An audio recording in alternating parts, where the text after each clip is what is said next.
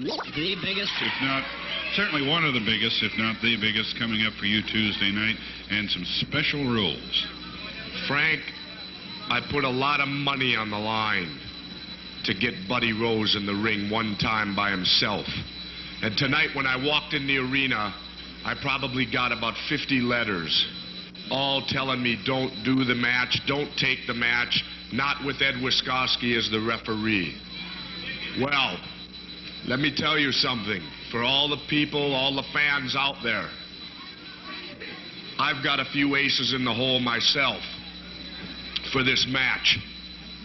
Number one, you can lose on pinfall, you can lose on submission, or if your 2 feet touch the floor. Now that's to my benefit, because Buddy Rose, as everyone knows, doesn't like to stay in the ring very long. So if his 2 feet touch the floor, the match is over. Number two, Wiskoski as referee. People say, don't do it, don't do it. Well, Frank, I look at it this way. If Wiskoski's in the ring, I've always got an eye on him.